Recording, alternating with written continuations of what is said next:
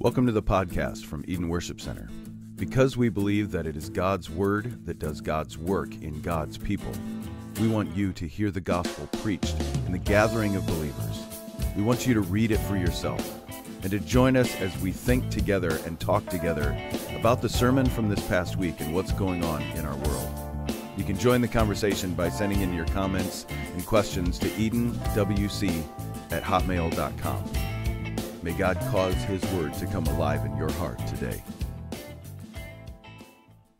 All right, well, welcome to the Midweek podcast. Pastor Matt here. We have a couple newbies in with us here. So, guys, you want to just introduce yourselves? Hi, my name's Josiah. I'm Pastor Matt's son-in-law. Which is the only reason we let him in. That's Correct. it. Like, that's it. Zero other redeeming qualities. No, he's got more than that going on. Nope, that's it. That's it. No, okay. All right.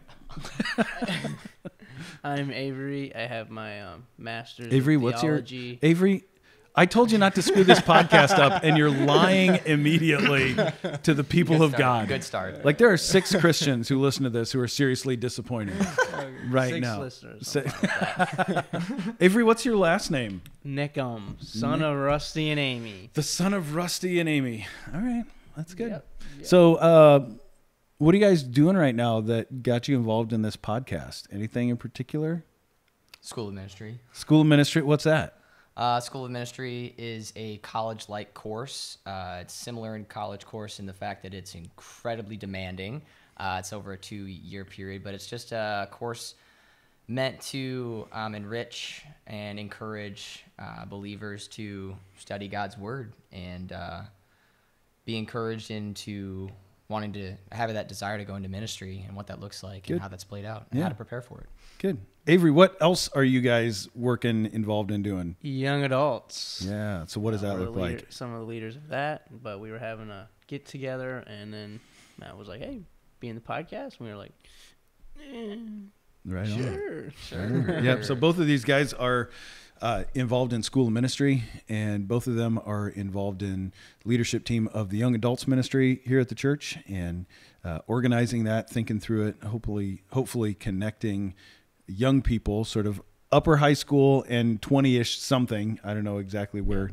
It's bad to put a date on the end of young adults because, like, no, you're old. Yeah. You're there really old. isn't- You're there really out. isn't You're not in like our an group. age. Yeah, there really isn't like an age. It's more of like trying to Once have you're similar so stages of old life. that you start complaining about aches and pains, or you're just like boring, is that when we kick people out, or how do we do it? No, I don't think so because I think the majority of us are already there. So Boring. we so work we in the wouldn't be factory. eligible. Full of Yeah. pain and agony. All right, well, so let's talk a little bit about the sermon from a couple weeks ago. This past Sunday, Pastor John spoke talking about a biblical apologetic for the ministry that they're looking to be a part of, Life Action. And then in the evening, so that the Sunday morning was sort of like a scriptural defense of that approach to ministry. The evening, he then talked about what it is that they are looking potentially at doing, like what's the job that they are, Lord willing, going to be fulfilling there, what it means for their family, timeline, all that sort of stuff. So that we've actually dropped as a separate podcast. So there's 2 midweek podcasts this week. Last week, 0. Bonus This content. week, 2. We made it's like when you run a red light and then you say, I'll stop twice next time. Oh, It, never heard of no, that's not how it works. Okay, but anyway, so if you want to catch those, you can find the video and the audio for those both online. This week, we want to kind of back up and talk about the week before in the sermon. We looked specifically at Genesis 10 and 11, a section of Scripture that gets known as the Table of Nations, as God... We've been introduced to Noah, and God has led Noah, preserved Noah and his family through the flood.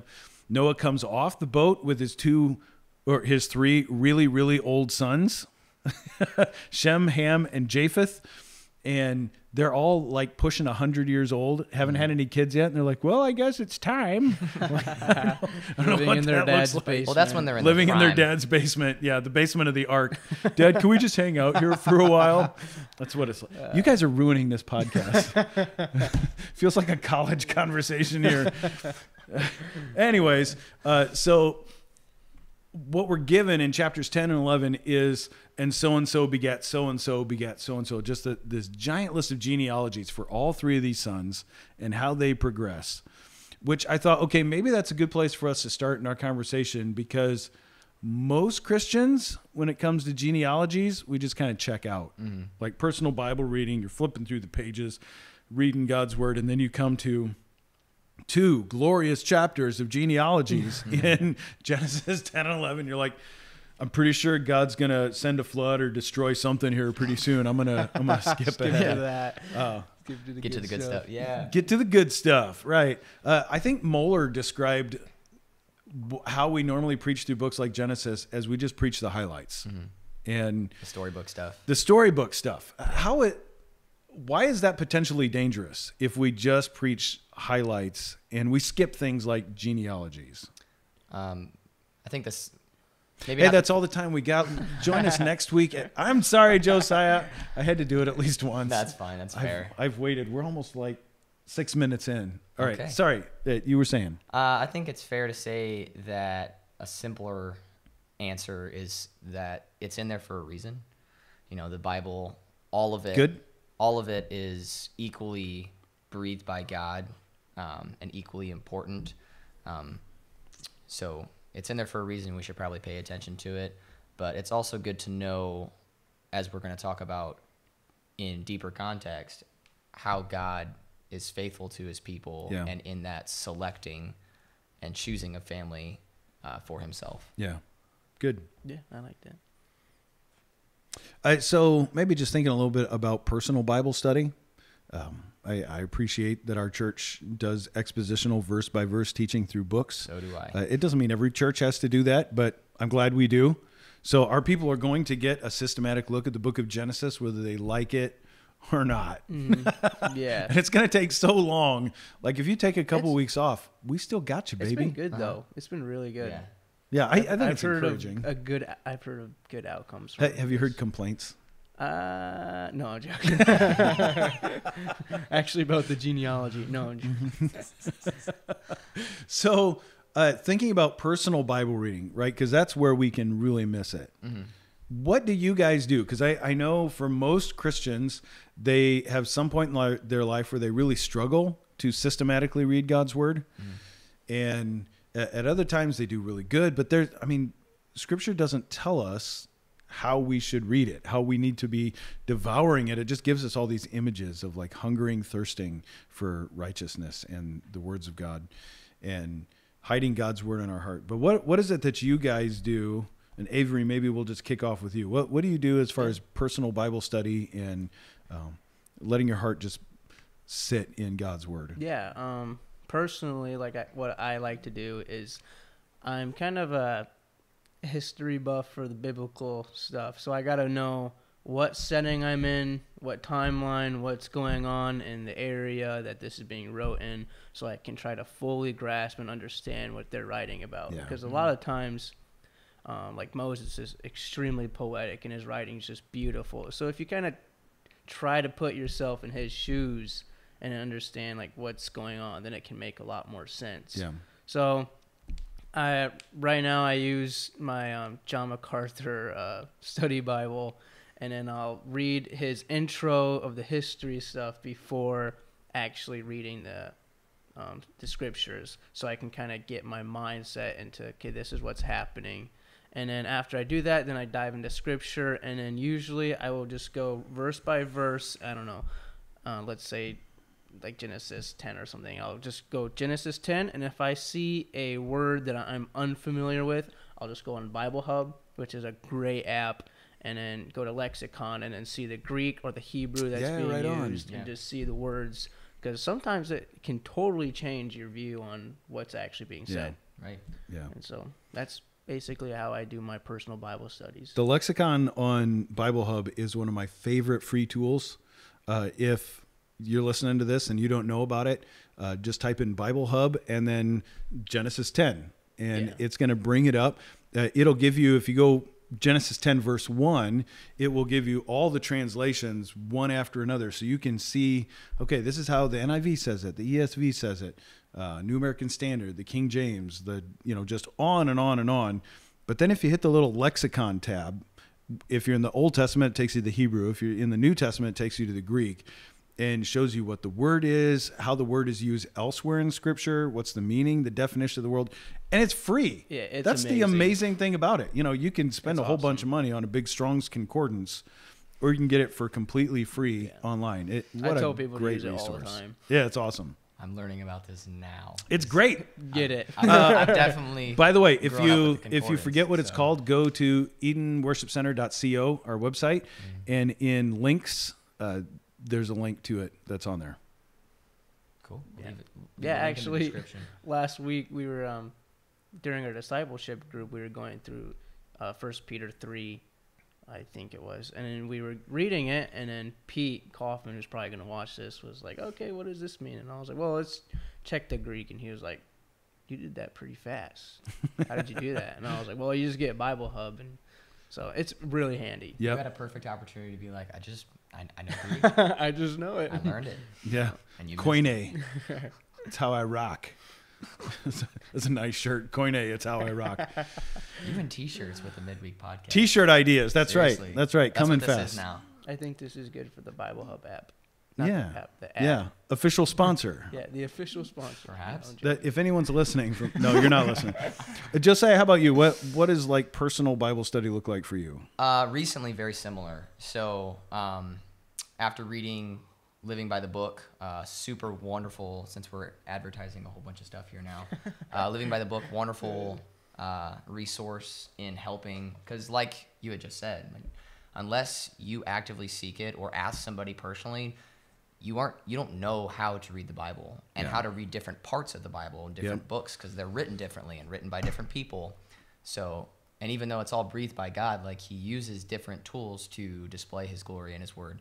So, I do something very similar in Living by the Book. It talks about using all those other resources like maps, Strong's Concordance, now Bible Hub. Yep. It's Which gonna has be all of a that part of it. compacted into one place. Yeah. So For that's free. definitely super interesting. I've been looking into the systematic theology book.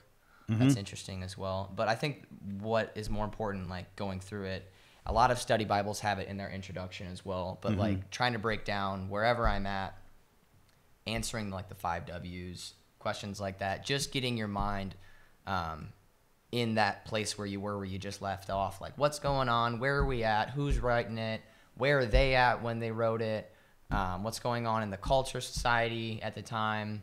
It's also helpful to know, like, what kind of writing is this? Is it poetry? Is it a story? Is it, stuff like that? It's important to give you better context. I try to stay away from just kind of starting from somewhere random.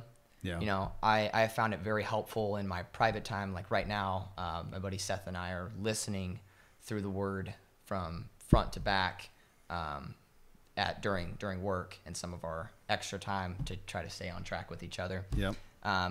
But it's been super helpful to read that, or at least listen that way, because it's very easy to remember where we were, where are we in the scripture, like what's going on, to help give better context with what we're reading or / listening to. Yeah. But yeah, pretty similar. If I may, Jump in. the like Bible Hub and all of that stuff is super helpful.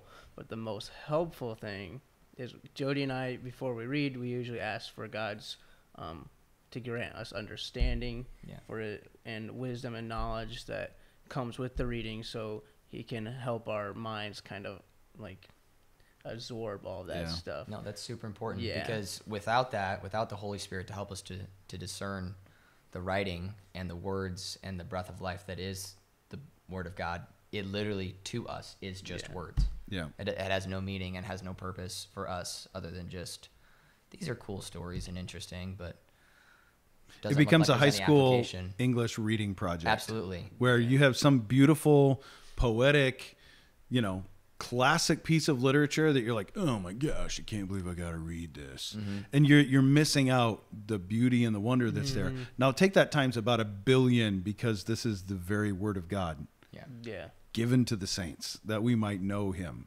And No how order, much more yeah. when God opens our hearts and opens our minds. That's what we pray for our kids every single week. God, open their hearts, open their minds, let their eyes see Jesus. Because apart from that, you can know all the stories about Jesus and not know Jesus, not having saving faith. Yeah. Yeah. So what's the danger to individual Christians and the church if we neglect either reading God's word? Like you ask so many Christians like, oh, I would love to do that. I just don't have time, which is another way of saying I'm lazy or I'm prioritizing other things and I'm an idolater. So I'm not saying that that's how we broach the conversation. Like, oh, I really haven't done that. Oh, which are you, lazy or an idolater? Are you loving other things and worshiping other things?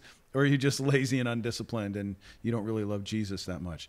Whether that question is true or not, I think it's important to attribute grace to. Yeah, maybe we shoot in a different direction in conversations with people. Yeah. But okay, so that's the starting place. Or if the individual Christian doesn't approach their reading of Scripture or even churches from the biblical historical context that we were just talking about, like, what are the dangers to Christians and the church if we neglect either one of those, diligence in reading or rightly handling God's word? Well, as we know, God reveals himself in his word. So if we are Christians and want to have fellowship with Christ, which is actually the point of salvation, being reconciled to the one that made us and loves us. It's more than just you don't have to burn anymore, but the whole purpose was to be reconciled and have a relationship with him and fellowship with him. And how are you supposed to have a relationship with somebody that you don't know? Right. So, and know intimately. We talk about it all the time about how, you know, in a marriage, it'd be weird if our prayer life was great, but we didn't read at all. It'd be like talking to our wife all the time, telling her all these things, asking her for favors and opinions and encouragement and all this other stuff. Help me. Yeah. But I have I'm not even listening to what you're saying right now. Right. Yeah. What doesn't work very good. No, it doesn't. What was that one quote? I think it's in chapter 1 or 2 of Living by the Book that we just started.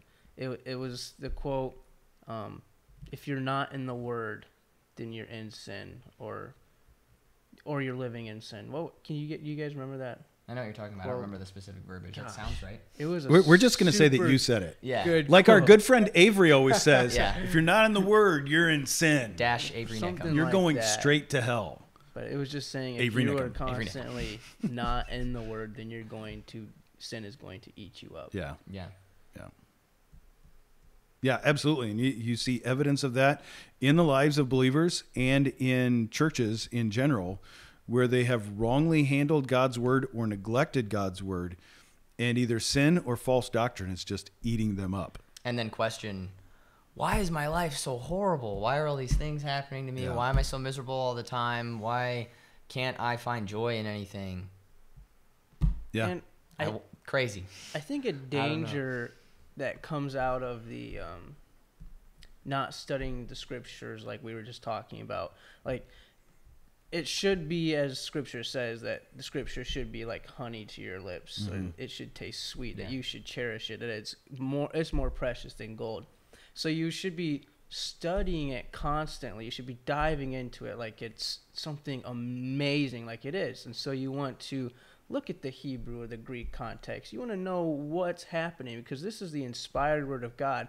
But I think a lot of people get their doctrines, like weird doctrines, just from, they take it as the, like this, like ESV, or they'll be like, okay, ESV is translated and it's the inspired word of God, so whatever that verse says is what we should do, which, I mean, is correct. But they kind of stop there, I think, and they don't really look into the context or the background of it. Because, And therefore miss out. Yeah. Yeah. If you miss the historical context, you can apply some really terrible scriptures. Take an Old Testament narrative where God tells them to go into the next village and wipe out everyone, which is God's judgment rightfully upon sinful people. Mm-hmm. It's God giving his people the land. There was a whole bunch of things going on. Yeah. We're like, all right, we're going to Goshen. That's it. But then they Goodbye, Yeah, Goshen. they stopped Yeah. there. Okay. And then because I'm rallying behind you. because they stopped there, and they don't really study into it. They don't teach about it. Yeah. Mm-hmm. Yeah. So Where verse by verse forces you to study into Yeah. it as you teach to it. Yeah. All right. So here's just an interesting story for you guys to enjoy. Okay. And here's one of the dangers when we start talking about rightly handling God's word and thinking through it, we can get really kind of high and mighty and sort of condescending towards everybody else. Oh, I'm sorry. You have topical preaching. All right. Or you sing those songs. I mean, we're careful about what we sing, but we don't want to be snooty towards other faithful believers who deeply love Jesus and have different convictions, right? So every once in a while, this is a good school of ministry story here for guys interested in serving the Lord. God will keep you humble. Like he will not let you rise to the place of pride when it comes to his word. So I had an interesting thing. One of the things that I do, I'll work throughout the week in preparing sermon notes. And then on Sunday morning, I'll read through it and then Throw it out the window. Throw it out the window and say, I'm just going to be led by the Spirit. No. So on Saturday, I usually read it through a couple times. Just, I've been doing it through the week, but then it's good to have a little bit of a break where you're not just obsessing over it. Mm-hmm. Otherwise, you get real pigeonholed on small things. So give it a day, give it a rest, read through it. But then when I get up in the morning on Sunday, and I usually get up stupid early, I've sent it, because technology is awesome, on PDF to my phone. And then I do the thing where the phone reads it to you. And so I'll listen to the sermon rather than me reading it, because when you're reading it, you're kind of looking in the same space and thinking the same thing. Hearing it, you're sort of hearing with different ears, as it were. Yeah. And I'll listen to it 3 or 4 times on a Sunday morning before everybody else gets here. Just get it in your head, get it in your heart. And I noticed, we're talking about Noah's 3 sons, Shem, Ham, and Japheth, that in the middle of my notes, instead of putting Japheth, I put Jephthah, who's one of the judges in the Old Testament, right? So it's reading it back to me, and it's in the middle, and it said Jephthah, and I'm like, oh no, I typed the wrong thing. But then I thought to myself, you know what, this is easy. When I get there, because I knew where it was in my notes, when I get there, what I'm going to do is be intentional about not reading the notes. Just say Japheth. you forgot. Oh, it's worse. It's worse than that. It's much, much worse. Here's what my poor human finite brain did. It switched every time Japheth was in there. Go back and listen to the sermon. I said Jephthah like 40 times. The wrong dude. I'm just like saying again and again and again, which is sometimes God's reminder to us to be humble. Yeah. And the other thing is, talking about us pigeonholing on the minutia of the text, it's a good reminder to keep the main thing the main thing. Yeah. So in every text, we're looking, how is Christ either shown, foreshadowed, or glorified in this? How is the gospel made known because of this? How are we, as Francis Schaeffer, how ought we then to live? If this is the revelation of God, like keep the main thing the main thing. And when you do that, and then you find that you've said the wrong name 40, 50 times in a sermon, you can just kind of laugh at it and not freak out. I'm sure no one noticed. I definitely didn't. I didn't. Well, I just told everybody. Like there's 7 people who know And now now. we're going to go back and listen to it. You're going to be like, oh my yep, there it goodness, is. he actually did it. Yep. All right. So one of the things I did get right in talking about it was talking about where it says nations. The actual word that's used there is for peoples. So it's in the Hebrew text. So it's for peoples. But more specifically, that word refers to people groups, or what we today would call ethnic groups. So if you're hanging around people in the missional community a lot, you'll hear people groups as they're trying to get a better handle on, okay, who is the target of this mission? What does it look like for us to take the gospel into a specific ethnic people group that are different in the way they think, in their worldview, in their approach to life, in their approach to how they worship God, in their approach to one another, like all these differences. And if we miss that, we become the bull in the china shop who just goes crashing in and goes, be like us, which I think is terrible. That's not the way Super God made dangerous. us. Yeah, not great at all. So having said that, what do you think most people hear when they hear the word nations? What are they thinking, and why do you think we think that? Us, USA. Oh, that's a good one. Um, I like that you went to that first. Like, not just U.S., Canada, China, Russia, Mexico, like us. There's a primacy that we tend to see because of our own American arrogance. White Jesus. White Jesus. White Jesus. Yeah. Us above everyone else. Us, then everyone else. Yeah. What were you going to say, Avery? I don't know. Most people probably look at that word nations as like, I don't know, Africa or Asia as like one big people group. Does that make sense? Okay.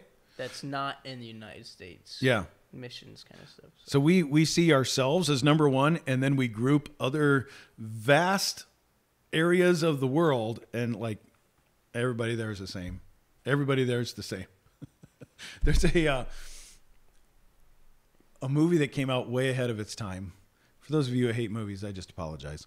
But The Cable Guy, have you guys seen that? Sounds You haven't seen familiar. you guys. We're concluding the podcast because Cable two members Guy. have just been kicked off. We're gonna be right back. We're gonna watch the Cable Guy. Yeah, real we got to quick, watch Cable Guy. and then we'll be back. Talk amongst yourselves. All right, so there's this scene where it's this court case that's on TV, and the guy's lying about who did it, and he's trying to pin it on somebody else, and he's like, I think they were Asian because they were speaking Asian. But you just take like a whole continent, and then we lump them together. Yeah. I think maybe because of American pride and arrogance and condescension towards the rest of the world. They're like, oh, those people groups don't matter. Let's just lump them all in the same group. And then we can't understand, like we talked a couple weeks ago, like what's the deal going on with Russia and Ukraine? Well, it's two different people groups. It's different ethnic groups. They're coming at it from different vantage points and distinctions. And then you find that all over. Like, why does Iran and Iraq keep fighting? They're different ethnic groups. Why do the Kurds fight with, other people? And we find it again and again. I actually think we see it in some part in America. Like we talk about people from the South, like Southern people, Northern people, West Coasters, East Coasters, Texans, category. All they're names their are- own. They're Yeah. all on their own. Big shout out to Andrew and Brittany, who you're not full on Texans yet, but you'll be part of the big Texas here pretty soon. Sorry. Sorry. All right. So how does it affect us if we don't think rightly about ethnic groups and people groups? Like what are the giant mistakes we can make? What are some of the dangers there? What are some of the positives if we do think about it rightly? I think it could be demolishing for missions, like you How said, so? like a bull in a china shop. Yeah. Because you have to be trained cross culturally, like to every tribe does. They train Sure. you Yeah. how to take that into other places. And Yeah. because it can be so detrimental if you take the gospel into another people group and then you should try to adapt. You know what I'm saying? Yeah. Be aware of your surroundings, like Paul does at one point. I forget, where did he go where he kind of adapts to that environment? I forget. But Well, he's going to say a couple times, I attempt to be all things to all people, that by some measure, by some means, I might win everybody. And yeah, Paul is the great gospel chameleon in the right sense of the word. Never compromising on the content of the gospel, but the packaging of it, man, he just opened up doors to take it to the Gentiles, where everybody else was thinking, we got to make the Gentiles look like Jews. yeah. And Paul, he's really the spearhead of everything we see in missions today. Yeah, and it's kind of cool to, because United States, sometimes we can get so, like, I don't know, we want to know our theology, which is great, right? Yeah. We do want to know it. We have the abilities and the resources to do that stuff. But then when Jody and I went to Cross Conference, we got to hear a missionary's testimony. He was there for like 13 years in Papua New Guinea to an unreached tribe. He learned Hebrew and Greek just so he could translate the text into a new language that no one else learned, right? Wow. He did it. And then instead of trying to teach them the way Americans would be taught, which Americans are pretty well illiterate, right? So they could just teach us like this right now. Yeah. But in another country, especially not knowing their language, it could be a lot harder. And so what they did was actually, instead of just trying to teach them verbally, they actually did skits of different stories of the Bible. And then every time they'd get to a certain point, the people would know that Jesus was coming, but they didn't know which skit yet. And so every time they'd do a different skit, the people would be like, is this the one that's coming? Yeah. And then That's awesome. they'd be like, no, just wait. And then when they finally got to the skit of Jesus dying on the cross, they were like ecstatic. They were like, this is the one, surely. Yeah. And they did. And then when they liked the story or when something good was happening, they would yell either, my belly's full in their language. Or if they didn't like something, they'd be like, I'm not hungry or something like that. That's interesting. And that's like a different cross-cultural thing. And Yeah. if we went there and tried to teach it our way, it'd just be destructive and no progress. Yeah. Speaking on that, while we're talking about Genesis 10, could you imagine us doing a skit on Genesis 10? Genealogy skit? Can we do that? We just got to get the Yoder boys up there. Oh, that's so good. That's so good. So many of them. Yeah. So why does it matter for us to know that? Like Papua New Guinea, yep, we get it. Destin and Jen up in Northern Ontario with the native people up there, yep, we get it. Like we live in tiny little Indiana community. Like what does it matter for us to rightly think about people groups? It's important to remember that the gospel was not meant for one people group. Well, Good. I guess you could say it was God's people, but God's people is filled with diverse people from all different backgrounds, different cultures, different languages, and whole different things that make up who they are. Yeah. And I think it's Charles Spurgeon who tried or did so much in learning a bajillion different things just so that he would always have a way to connect somebody to the gospel, have some type of transition conversation that would lead to the main point. Yeah. And I think if we don't give this the right attention that's necessary, then we limit ourselves to that joy that comes in sharing the gospel with somebody. We limit ourselves to our white 25-year-old neighbor with a white wife and kids. Yeah. So gospel's meant for every ears to be heard. So we have to be diligent in making an effort to make those connections so that we can have those conversations. Good. I've got two things, if I may. Jump I'm in. talking so much. No, it's good. I'm just like I feel like you passionate haven't about the talked at all. cross-cultural thing. So you said in like Northeast Indiana, why would that be important? It's because like you said, there are people groups. There are so many different people groups. Not every people group is the same, right? And like for instance, we have the English and then the Amish. I don't even know if that's like the correct grammar for that. Here it is. Here it It is. is here, yeah. But I was struggling for the longest time at work to proclaim the gospel to certain Amish people because there are a lot of Amish people who are genuine Christians, right? Sure. Yeah. And I was struggling hard. And then one day, Pete Kaufman, my boss, who was Amish, and he knows the Amish really well, he said, Avery, I think your problem is most Amish want to know that you are a sinner too. That you messed up before, that you mess up still. Because if you keep trying to teach them that way, like the way you are, they're going to think you are perfect and that you're just judging them. And it was so true. Yeah. And so now I try to Constantly remind them that I am a sinner and I mess up and I'm not a good person. Mm-hmm. But because of God, I'm saved. Mm-hmm. And so I think that's why it's also important here. Yeah.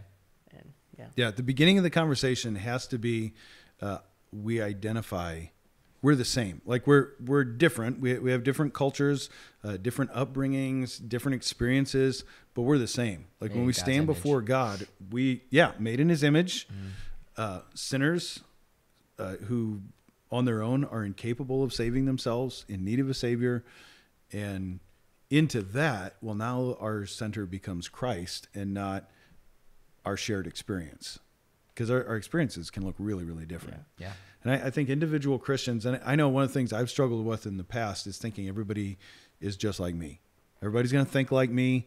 This is how they're going to process information, whether it's the Bible or church or personal relationships. And then when they don't, I'm like blown out of the water. Like, what on earth? Mm-hmm. How could they say this or think this or do this?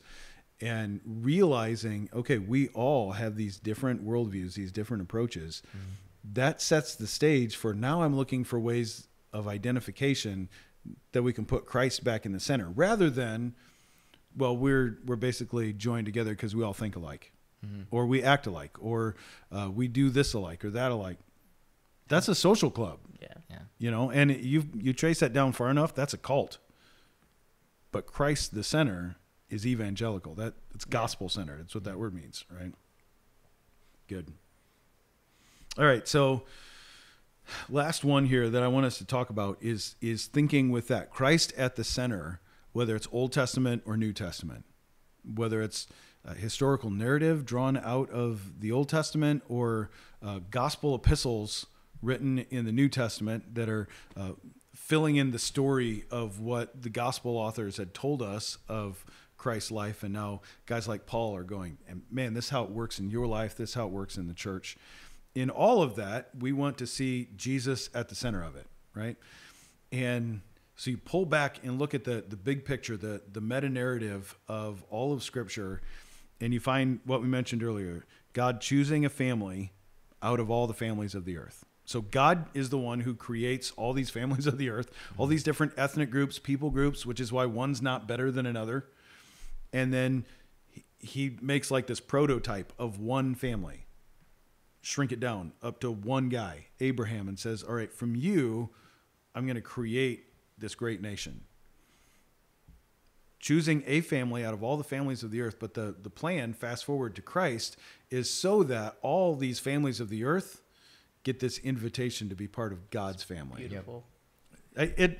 When you see that giant overarching view, you're like, oh, God, you're a genius. Yeah, it's like that people group where it's like, is this the one? Is this the one? Yeah. And it's like, oh, I'm not hungry. And then when Jesus dies, it's like, my belly is full. Wow, that story was good. Yeah. This is what it's all been aiming at, right? It's amazing because in that specific context that you're talking about, when it says that through Abraham and his offspring, all the nations would be blessed. And it is through Abraham, but it's actually because of Christ and through Christ from that family that all the nations are blessed. Yeah.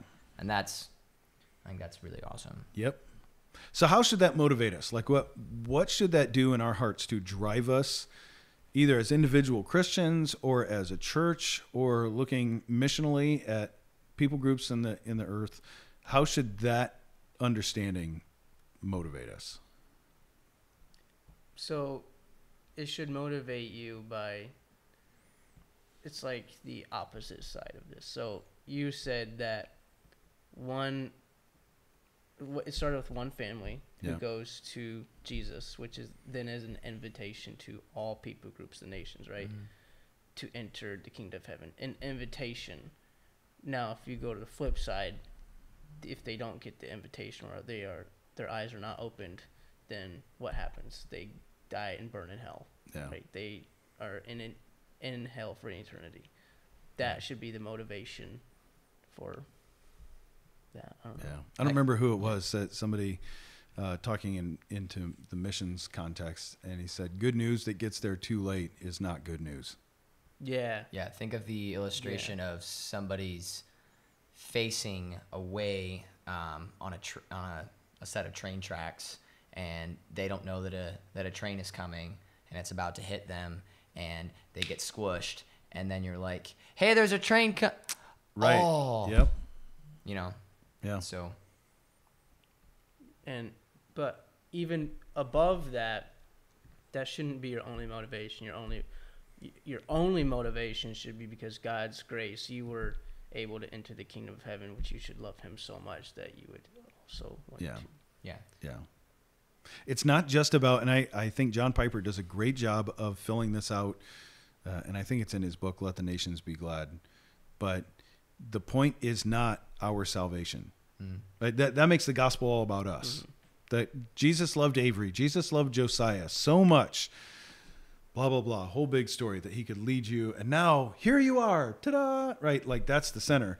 But rather that out of every nation, every people group, every tribe, so shrink it down to areas, every clan, every family, every tongue, every language that's out there, that within them, God is raising up people to worship Him.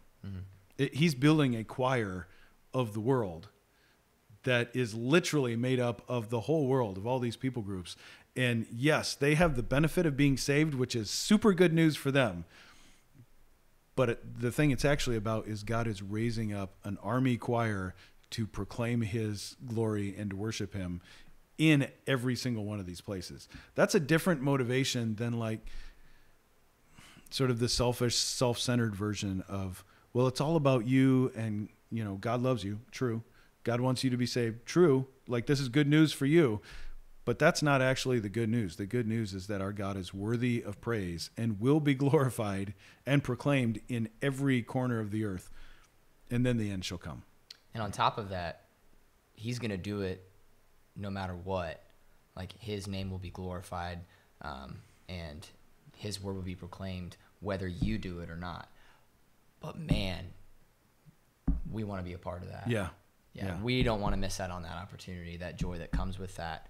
We want to be a part of it. So that's world, right? That's big picture world stuff. Shrink that all the way down to this little world that you have of like your family, husband, wife, children, grandchildren. Like, how does that translate into that? And I guess the question is, what's our responsibility? And then can we actually parent our kids into the kingdom of God?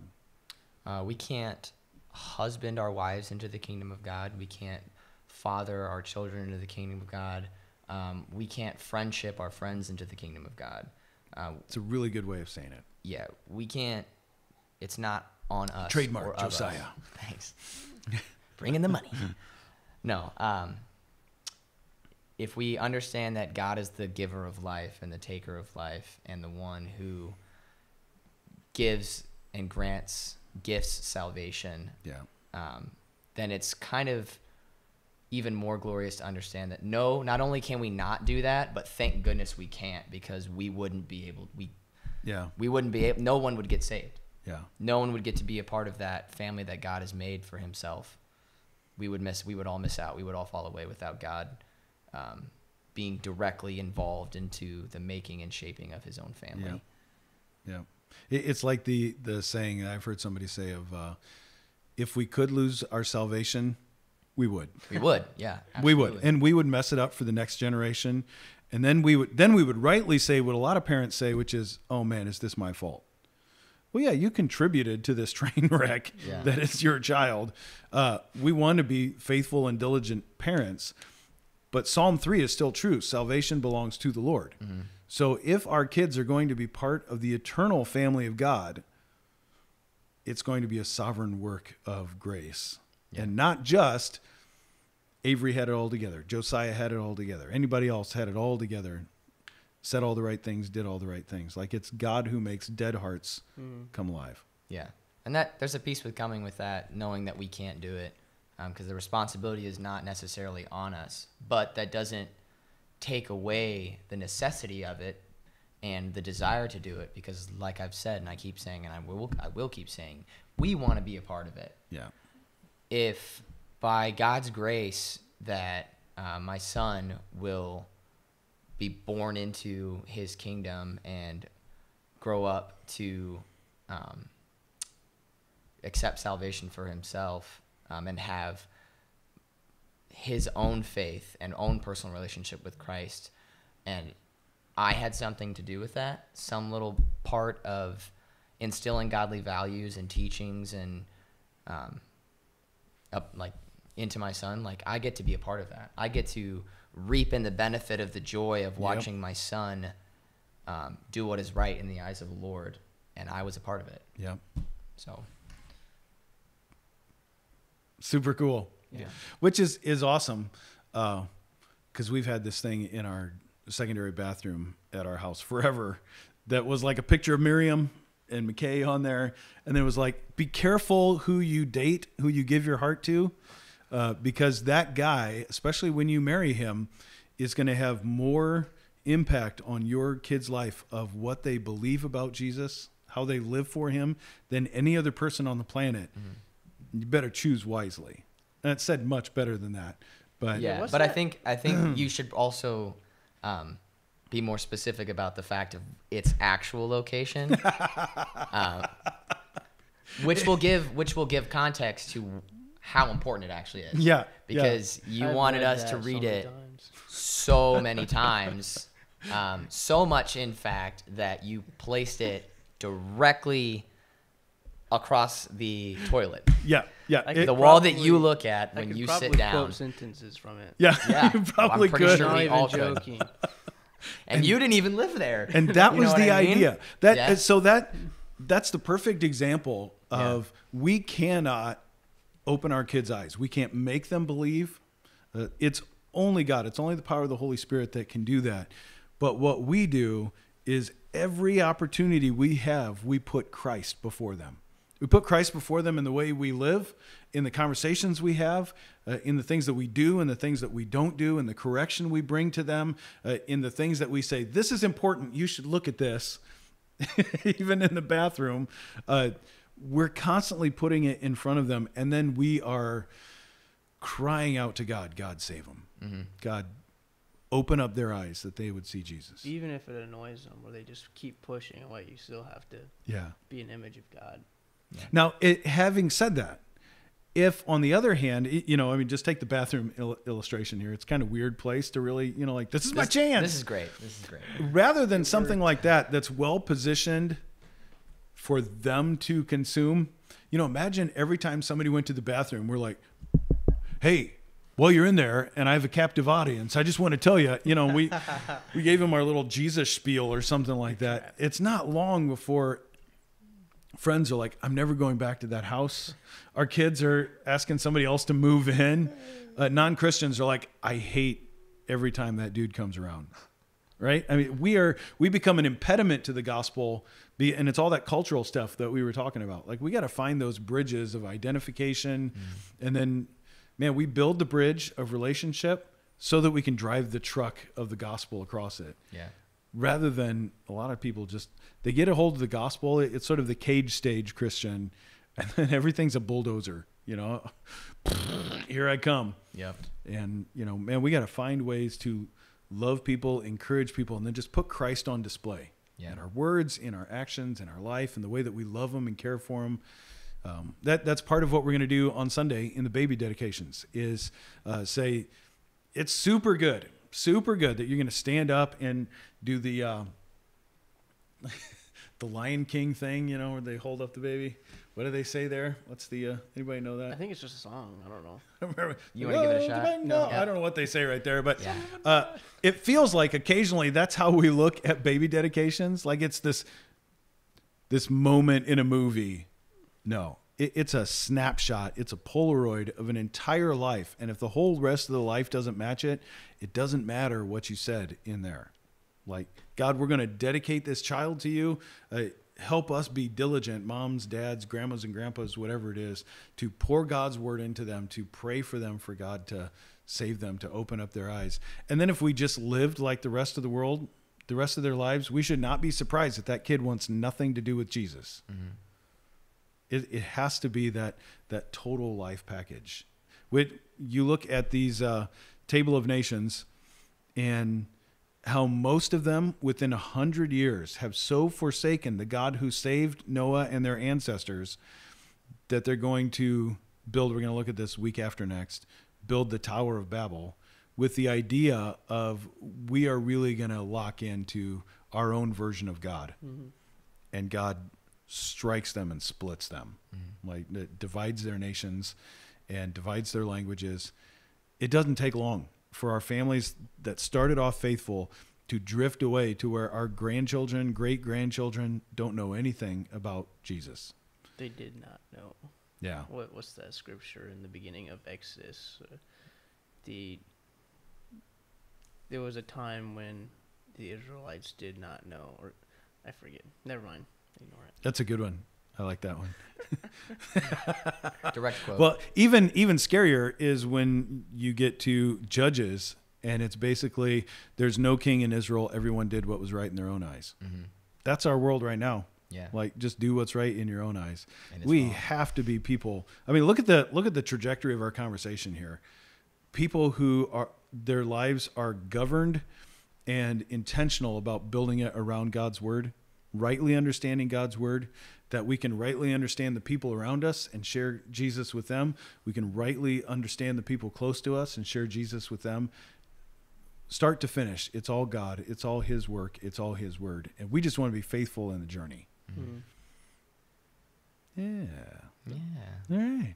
Well, guys, thanks for sitting in. It feels like you both did fantastic. That's good to hear. I did better than I thought I would. So. I thought you were going to say I did better than Josiah. Missed opportunity. Man, coming in cocky. What a guy. All right. Well, seriously, thanks to both of you for sitting in, being part of this conversation. And thanks to everybody who listened.